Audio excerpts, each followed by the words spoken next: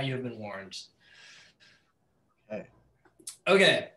I'll make a little introduction. So you can see up by unsub. Well, no, I won't change your name. Unsub Records. You can change my name so people know my name. I will. That's not my name. Okay. So this is Matias Mora. He is one of my best friends. He was in my wedding, even. That's how close of friends we are. He and I went to college together. We went to the University of Southern California, and we were both in the same music program. So we were really kind of joined at the hip from the start, and we lived together for several years. We made a lot of music together.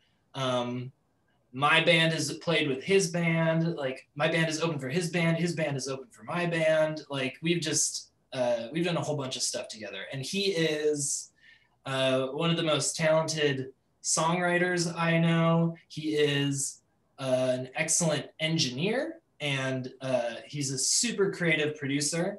He's really skilled at the computer. I would say the computer is his instrument at this point. Yeah, probably. He's an amazing vocalist. He can kind of do it all, and I missed him a lot this quarantine. But we'll hang out next week. He lives in Los Angeles. We don't live too far from each other. And I've asked him a few times in the past to come and be a part of this camp. And this is the first time it's worked out. So I'm really stoked to have him here. He has some songs that he's produced and written that he's going to share with you. And I encourage all of you to ask any questions you have about anything he's doing, because he is a well of information. Yeah, so I guess I'll turn it over to you, Matias. Cool. Well, hi everyone. I'm all those things that Eric said. And I kind of just wanted to get started, maybe just like playing some music.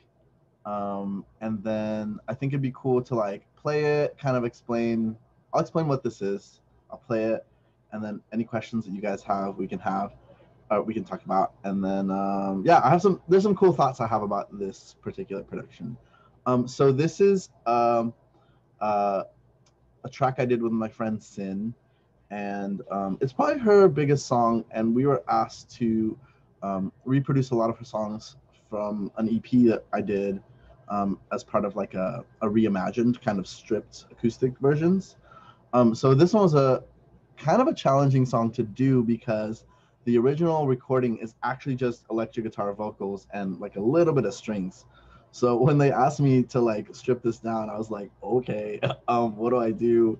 Take out the guitar, and that was actually totally the solution. So guitar and vocals down to just vocals, basically. There's a little synth bass in there, but I'll play this for you guys. So there's a link.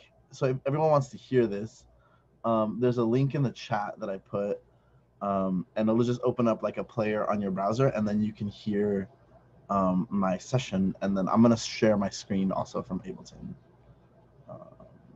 So let me do that real quick. Okay. And this production is only 18 tracks, which to me is always, I'm always happy when I can get it down with less stuff. What would you say the average amount of tracks you use is? I mean, if like this is really small. Like I've done stuff with like this range, but I mean sometimes it can be like 50. That's like max. I really try to not use too much stuff. I think things sound bigger when you do that. Sorry, I'm just trying to figure out how to share my screen. Okay. Just so everyone knows, tracks, that's like each individual instrument in a DAW. So 18 tracks, 18 individual sounds that he's using at any given time. And you guys can see this, right? Yep. Okay, cool. I'll just play the song. Great.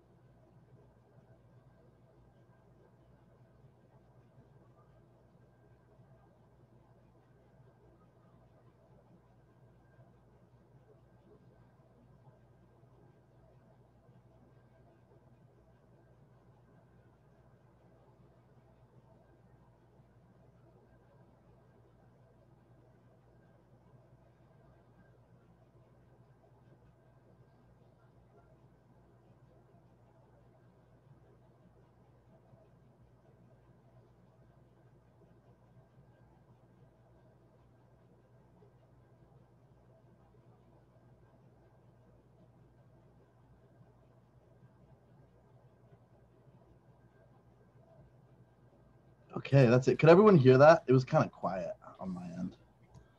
Okay, cool, awesome. I'm gonna switch one little thing so I can hear this track Beautiful. because I had it on a weird setting for myself. Okay, cool. I'm gonna switch to headphones here. If by the way, that's really beautiful, Matias. Um, Um, if you have headphones with you, I would recommend you all right, plug them in. there we go. It'll be easier if I can to walk you guys through the track if I can hear it. Yeah. Okay, cool. So, yeah, that's so the original is literally just it's just a electric guitar and vocal basically with the little strings. So, like, I think the first thing that I did to this was have um my sister and my friend sing some harmonies to it that I ended up kind of just like taking little pieces of and creating a whole thing. So I'll kind of just show you what this starts with. Um, so when we wrote the song, there's a line about a train in there too. So just to get some atmosphere, I kind of thought it would be fun to just like kind of put those moving sounds. So it just starts with this sound effect here.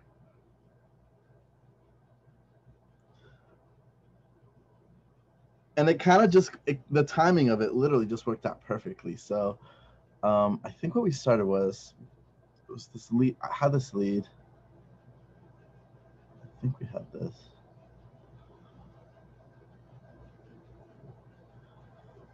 Yeah, that was it. So what those originally sounded like, I'll show you here. Um, I'll take off all the plugins.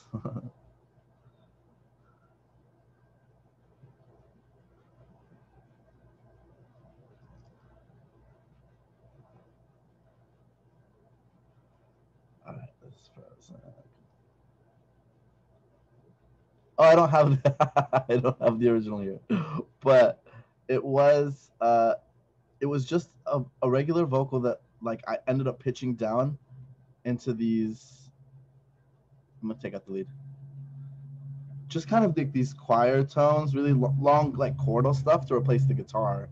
Um, and I think one of my favorite textures too that I got is this little loop that I created that kind of just goes through the whole song. So it's really just like how do I fill space with vocals if I don't have any instruments? Um, and this one, you can I'll show you how I created it. So that's actually just her lead, and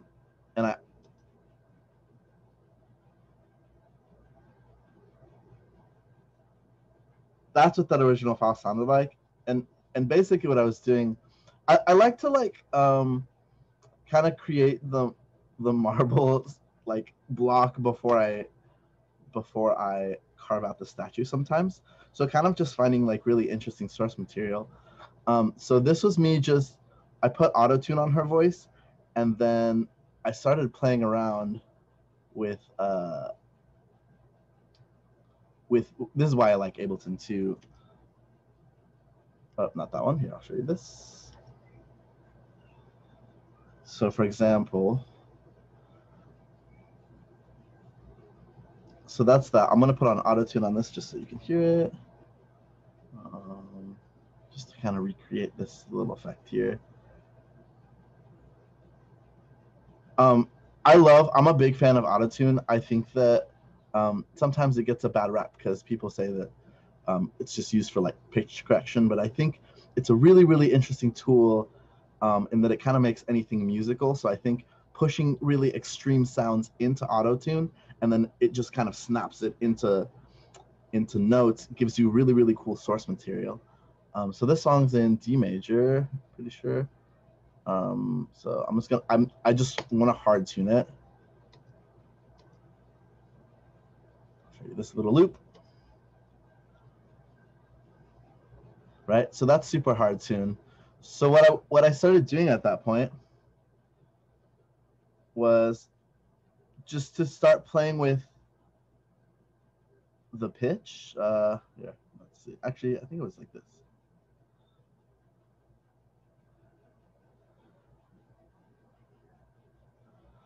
So what I'm doing there is, and this is so cool about Ableton. You can map anything to anything. So I'm gonna map the pitch knob there to a little knob I have right here. Um,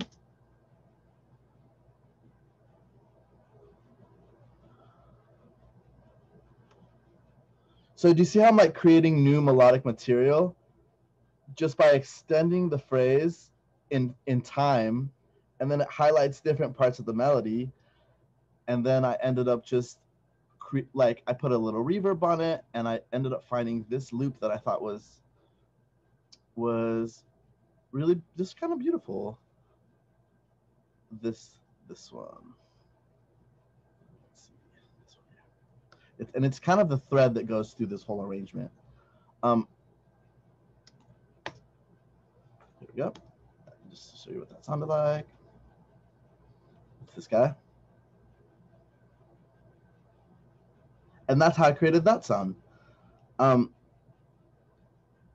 So still just vocals, and then. Did you perform that thing that we're hearing then? Mm-hmm. I just moved my finger like this, and then I'm kind of always recording, and I think the biggest thing with making music on computers is to be discerning, because there's so many options. Mm-hmm. That you can really get like overwhelmed with like play. So I think being decisive in like a modern world where there's infinite choices is really important. And I kind of treat it to like clothes. Like I don't buy a shirt if I like it. I buy something if I love it. So my closet isn't full with like a million things. So I think also for like people who write, it's really important to develop what your taste is, and the difference between I like this and I love this.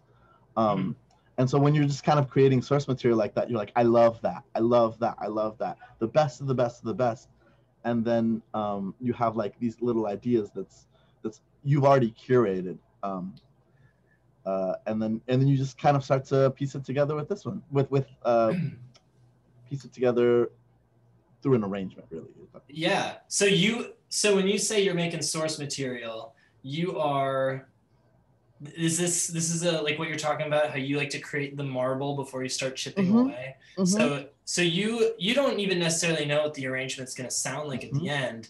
You're just making something, and you're just like, I really like how this thing sounds. Exactly. It's going to turn into something cool no matter what, just because it is cool. Exactly. And I think it's like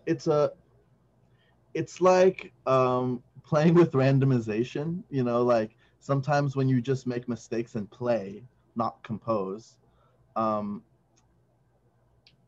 end up with accidents, and accidents are totally the idea that you never had. Like it's genius. It's like they're always just these little nuggets from your subconscious that you're like, what? And I find those to be like the really special ones. But then always having an ear for like, I love this, or I don't like this. And if we get overwhelmed, taking a break.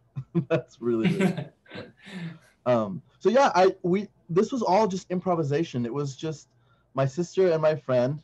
One of these is my friend. She's just improvising on that. This is my sister. I just pitched her way down. And then taking these pieces and yeah, creating chords and creating arrangements out of it. So later on this one, this is still just vocals. It's 4 vocals.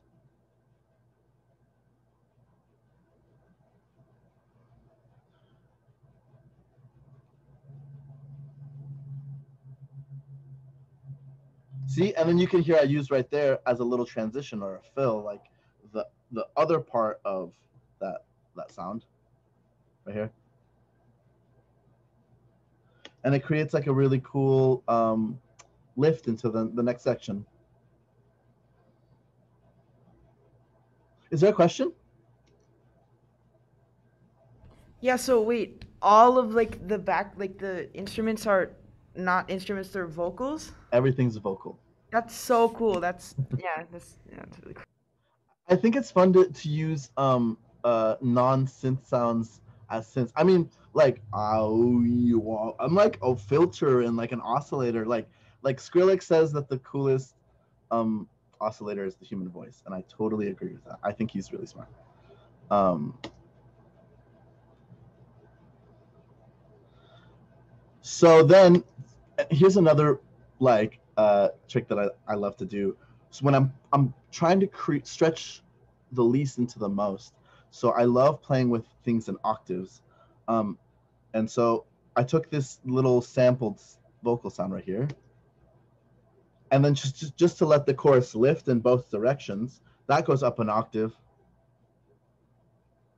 And then suddenly it's this really shimmery top layer to the chorus.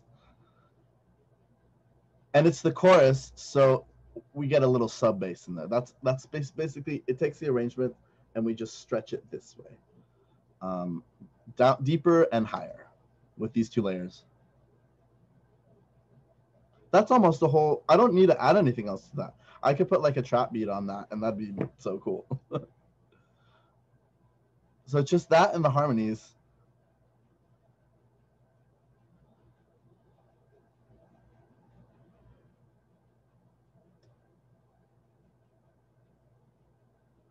Just sub bass and vocal, nothing else. And then one of the vocals. So I think that's another really cool tool in developing that I love to use, which is just delete things.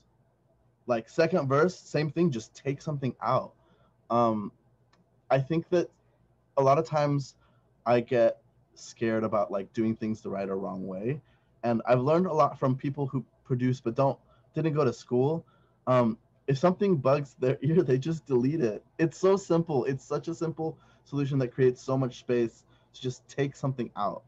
And it's a cool tool in development too, because you haven't heard it contextualized that way. So yeah, second verse is the same thing, just with less. And then I introduce things one at a time to like kind of let our ear develop.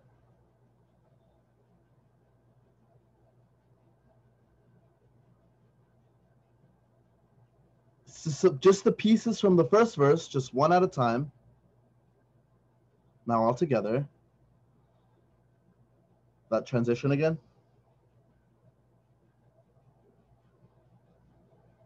So this pre-chorus gets another little melodic phrase on top. So we always get one new thing every section.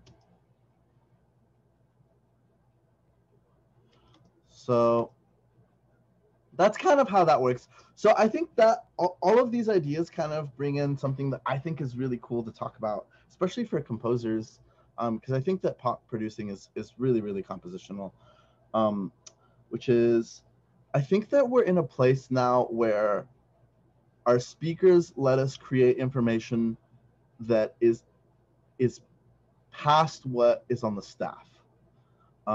We listen to music with subwoofers. We have tools that let us create really clean arrangements in headphones. And there's a special quality to that because when we're in a big room, right, if we play a short thing on a low instrument, it's going to bounce around in the room and be longer than it actually is, and all kinds of things. So when we're composing on the computer, we actually have a lot more frequency real estate to occupy, which means that suddenly we can start painting and getting colorful in really extreme ranges of the frequency spectrum. And it means that, I mean, I always think that the notes on staff really matter, but it means that we can develop interest in other ways. Like, I think that sometimes pop music nowadays gets a bad rap because it's just four chords over and over. But I think if you start listening to the extreme ranges, what's actually happening in the subs, what's actually happening in the upper frequencies, we're finding really new compositional techniques that are temporal. And I think like, or timbral, I'm not sure what the word is, but I think that that's a really important place to explore because it's I think it's really brand new. I don't think we were able to compose like below like 40 hertz before, and it's just new colors that allow us to be maybe simpler with our like source material in harmony and melody, but really really creative and musical when it comes to like I'm doing here, like the development of sound. Music is, I think it's just sound. So you can, and another note to that too is that if I drive an EQ hard enough, I'm actually changing the harmonic structure of a note. So I am composing by just using an equalizer. And I think I think sometimes music creation people have funny rules about it. And I think that there's a lot more that we can do to affect music than just the notes on the page. And I think that's why Eric says that the computer is my instrument. So basically, just to like show you guys this and really to encourage you to like really listen without analyzing. Because I think when we analyze, we're thinking about the notes on the staff. And I think when we listen, we can hear all those micro discrepancies up in the upper frequencies and the lower parts, and places that our current system for writing down music doesn't give us the tools to be expressive in, but the computer does.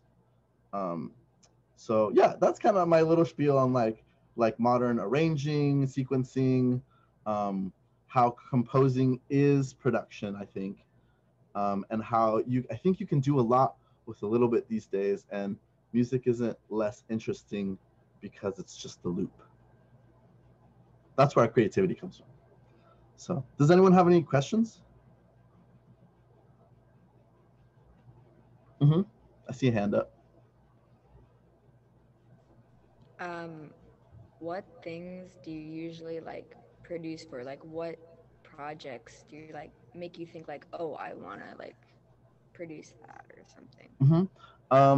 Well, so it's been a lot of paying my dues. I'm only recently in a part of my career where I'm getting to be a lot more selective with who I work with. But I think for me, it's people who are getting a little bit weird. When there's secret pop songs that are still in there, at the core, it's like a great song, but it's dressed up in cool clothes. I think I'm really, although I make pop music, I really like to get weird with it. And I grew up with like metal bands and Latin music, so anything that's powerful, aggressive, and rhythmic kind of always catches my ear. So that's kind of how I'm choosing who to work with. But I think that part two to that is how important it is to, again, refine our taste. Listen to so much music, like really be ruthless about what you like and what you don't like. And there's a whole genealogy of like taste there that you'll find people who share a branch with you the more you know yourself.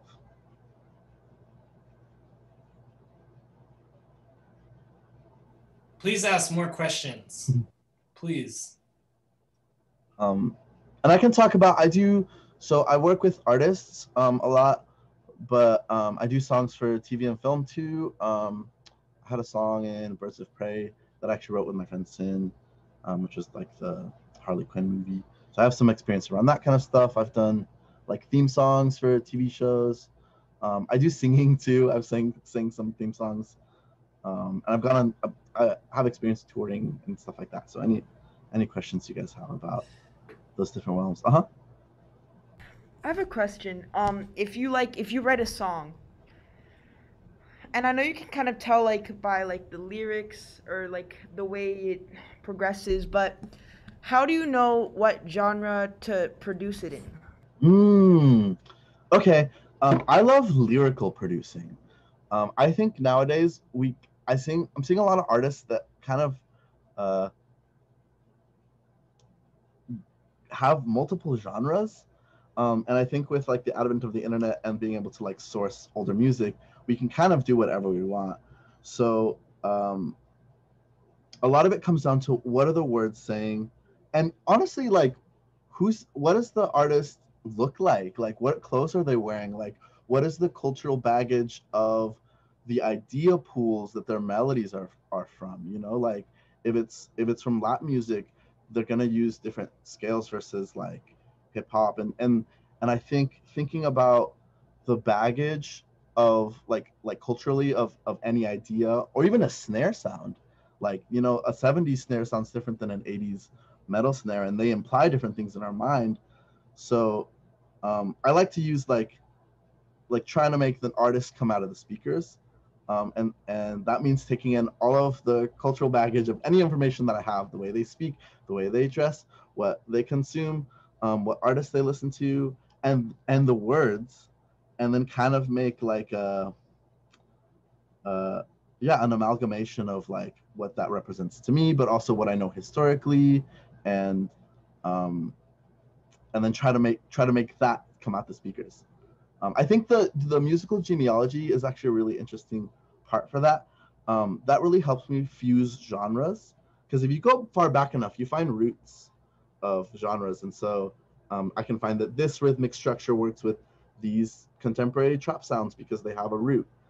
So yeah, kind of just taking in as much information, and and and and what does it remind you of? What do the words say? That what do they make you feel? And then kind of going from there. Sorry, that was a long answer. No, it was great. Thanks. Cool. Matias. Huh? There are more. Oh, go ahead. More questions. Go. That's another question. Oh, just real quick. I don't know if you already mentioned this, but the song that we listened to, how long did it take you to put it together? That one.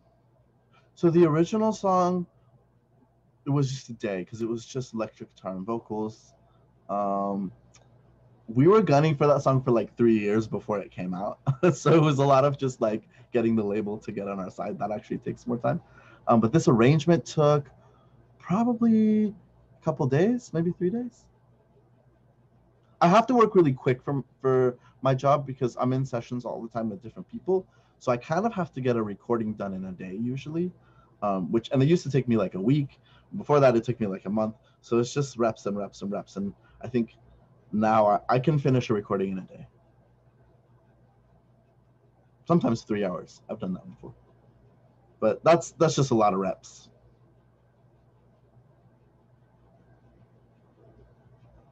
Mm-hmm. Like when you finish like producing a song, how long would you say it takes to get that song like released or whatever, or like set a release date? So it depends. I mean, if it's an independent artist, it's always way quicker because there's not like all these approvals that you have to go through. And sometimes I'll finish a song and they're like, cool, I want to put it out, like get it ready to put out in like a month. And then that's the best. But like this song I was telling you about, this is probably Sin's biggest song. I think it's got like 20 million plays on Spotify at this point. And we had to convince the label for literally 3 years that this was a good choice. We already had the song written, it was already done, and sometimes people want to take artists in other directions or have specific goals for how to market things. So sometimes it's convincing people.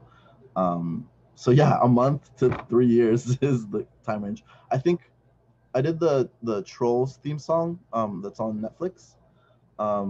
And that we wrote a 30-second version. Then a year later, we wrote a minute version. And then like a year and a half later, it came out. So sometimes it's that long. So Becca, go ahead. I love it. No, interrupt. When you're picking your projects to help people produce, do you pick something that you know you'll enjoy and have some draw to, or do you be like, oh, I can do this one, I kind of need the money right now?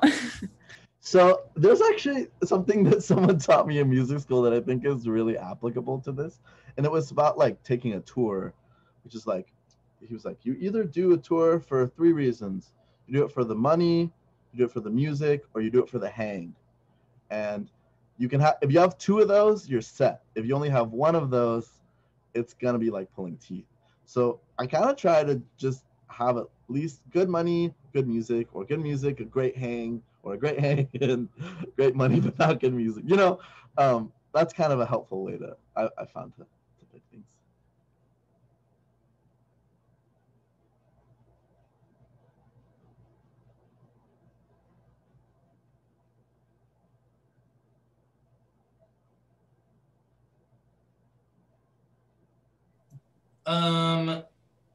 Can you talk about your headspace for, writing a song like with an artist versus writing a song for a theme song or writing a song for a musical, and having to wear those different hats? Like, how do you get into those different modes? What things overlap between all of those? Like, is there some similarities between all of them? And then also, what makes them different? Okay. I think it would be the role that musical function takes. I think sometimes when I'm creating something quickly for like a TV show or commercial or something like that, I'm really just trying to get it to energetically function in like a pleasing, genre aware way, aware of like contemporary conventions or whatever I'm taking from. And that's really just driven by the energetic needs of the client. It's not always about getting into like a really maybe vulnerable headspace. I think when I'm working with artists, it's way more function takes a back seat, and it's really just I think it's providing a safe space for people, where and somewhere that they can feel secure, because I think you need that to be vulnerable and say hard things to say, or be curious, or any of those things. So that's almost like a best friend therapy role sometimes. And then it's really listening to artists, because sometimes I might have more technical musical knowledge than them, and I'll be like, well, let's play it this way, and they'll be like, no, I don't want it. I want it to only go 3 times. And in the past, I've been like, well, that's not right. That's not music. But when I listen to people, even people who really don't have that much musical knowledge, and really listen and believe them, I end up with these musical ideas that I would have never thought of because I went to music school. Like cutting something in half that shouldn't be in half, creating more space, or playing a chord and just sitting on it for what I deem as an unnecessary amount of time. So yeah, just emotional safety to try out anything. And then the function comes in finishing it rather than starting from a functional place. I think that's probably the biggest difference for me. Very cool. Any other questions? I have some written down here. I can just keep going. Or if you want to share play some more music too. Yeah, let's do that. Sure. Here, let me see. Okay, I'll play one of these. While you're opening this up, what I've been kind of showing people how to do stuff on DAWs, like, and people have Cakewalk is one, GarageBand, Logic, Fruity Loops, FL Studio. Fruity Loops is really cool. A lot of like hit songs have been made in Fruity Loops, and it's like is it just reps to get better at this? Because like watching you on this, I'm still like, I don't know how he does like 90% of the stuff he's doing here. It's like working out. It really is just doing it and doing it and doing it. And I'm really lucky because I started when I was like 13 or 14 recording. I'm 30 now. So I have a lot of experience. And then you start to learn like how they're kind of all the same. I had a session where my computer didn't work and the writer had Reason. And I hadn't used Reason before, but you kind of look at it and you're like, oh, these knobs kind of do the same thing. But learning shortcuts is really, really, really helpful. It's really boring, but it's very, very, very helpful. Did I do this one in Pro Tools? No, I didn't. There we go. Okay. Yes. Open this one. Don't save. This one's a little more upbeat. Do you ever write things in like a notation system, like Finale, or just everything's in like a DAW? I think that people can read MIDI. I've seen some producers who can literally hear the harmonic structure because they are so good at reading MIDI. And that's why I like Ableton. Another reason I like Ableton is because it's so visual. It's music is sound math, and Ableton's way better at math than me. So I can see the blocks. I can see how parts are entering and stuff. I think I can see the music on the computer sometimes. I had to write out one chart for a cello player one time, but in the pop field, you don't always get people who can read, or so it's more by ear. I have a friend who's a film composer, and he's always printing stuff for an orchestra. So different worlds. I would call him if I had to orchestrate something. I wouldn't do it myself. Okay, I'm gonna show you guys this song just to show you another one. This one's from the same project. I'm playing these because they're already out, but I have a bunch of cool stuff that isn't. Okay, just here's same link. I'll just play this one from the top. If you have any questions, let me know, and I'll show you maybe a little piece of one more after this. This one's got more acoustic instruments.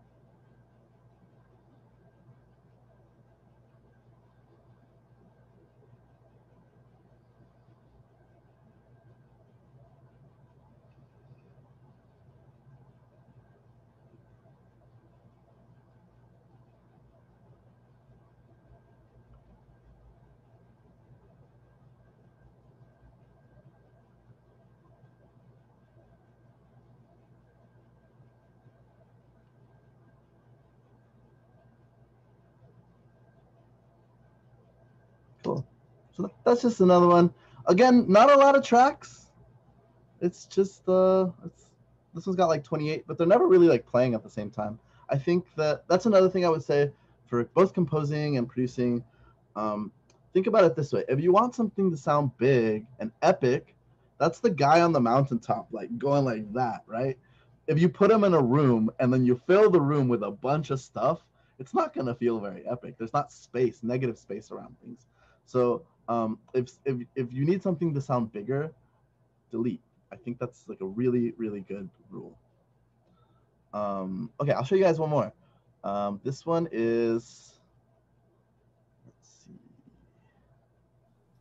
I encourage you all to go listen to, because these are acoustic or stripped remixes of the original recordings, so which also sound amazing. So go ahead and check those out if you want. I'm gonna just drag the MP3 in, because I have the session in Pro Tools and it'll take a sec to open it up. But this is just to show you guys. So that's kind of what I do for like this one artist, Sin. But I'll show you one of my songs. This is my own project, just to show you like the differences and stuff that I do. Is this unreleased? Mm-hmm. Oh boy, sneak peek.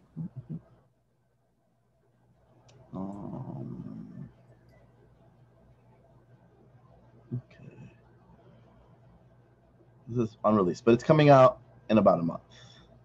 So I can open up the session if anyone wants to hear it. But just, again, very little tracks. I think it sounds bigger that way. So this one is, it's Chaboy singing. Okay, here we go.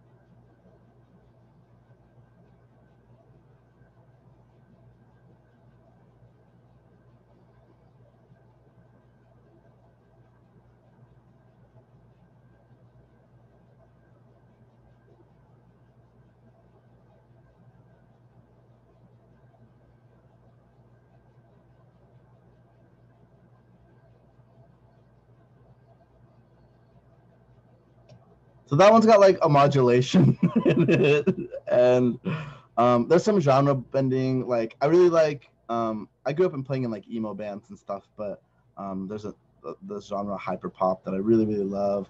So I'm trying to take that but make it even more pop. And there's some like trap elements in that. So it's a big like that's what I love doing. It's just like cooking. It's like cooking. Great metaphor for music always. So yeah, those are kind of different worlds I exist in. That song rules. Thanks. We have a few more minutes if anyone has more questions. Yeah, I see a question. I see a few questions. Oh, there's an echo. Do you mix your own music? And if not, who does? Or what would be the process to find someone to do that for you? Sure. If you're into that. I used to do mixing a lot, so sometimes I'll mix things, but I honestly don't like mixing my own music. I think there's a point for me where I get things to sound like I want them to sound, and then I kind of lose a little bit of objectivity. So it's just working with friends whose mixing I really trust and like. I don't always kind of go outside of my circle too much, just because I know my friends' tastes and I know whose tastes do what, and so I kind of call them as needed. And I think it's really important to work with your friends. I don't know how to come up without friends. I think community is so important to music, and we have to support each other. So I'm always trying to work with just peers. I think that's kind of how I find mixing, just peers. It's not always like the big dog, you know. Yeah.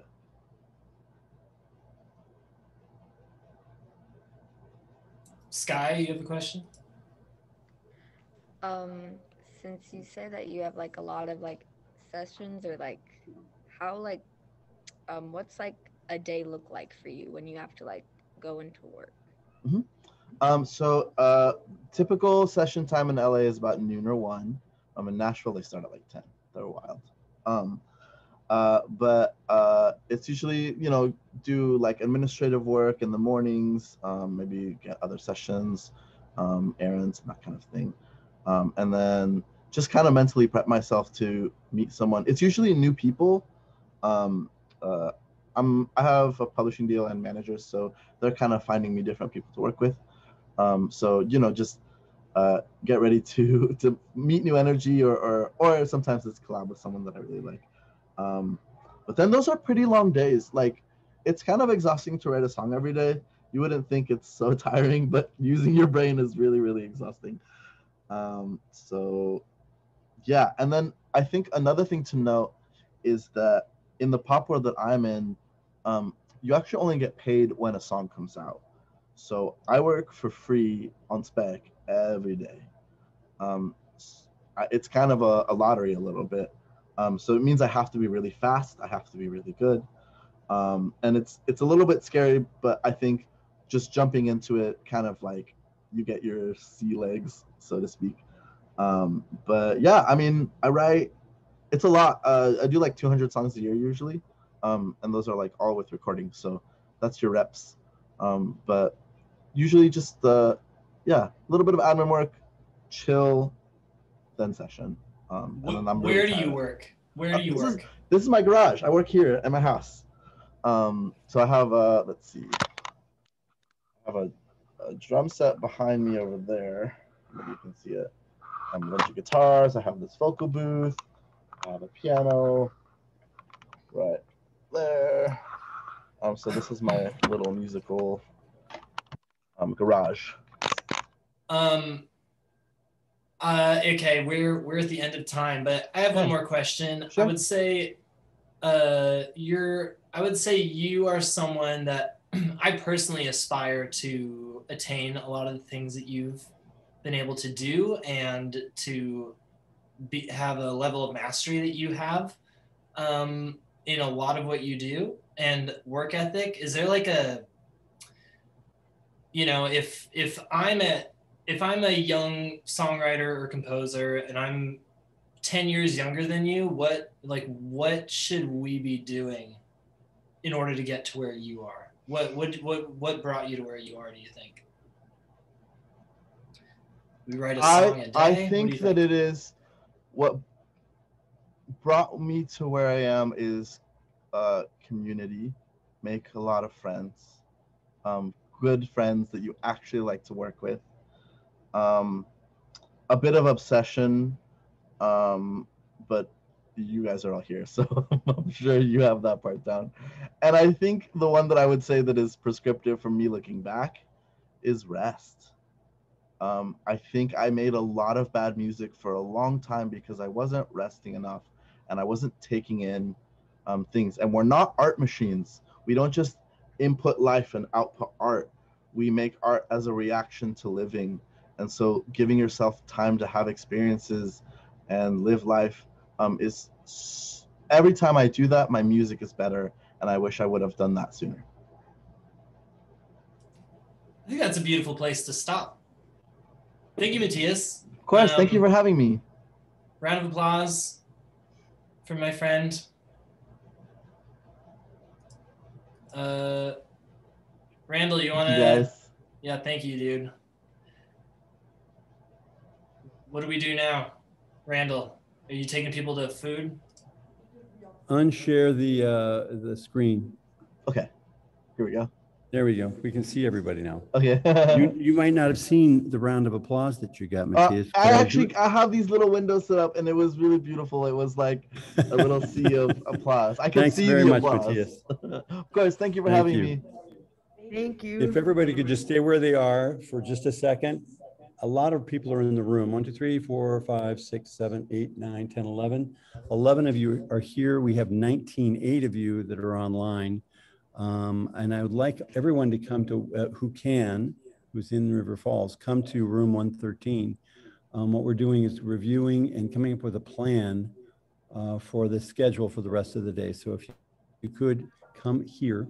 Mary Kate wanted me to remind people of some things, and I've forgotten what they were, but I remembered to remind her to tell people stuff, and I've forgotten what it is. She's getting it on her phone right now, so hold on.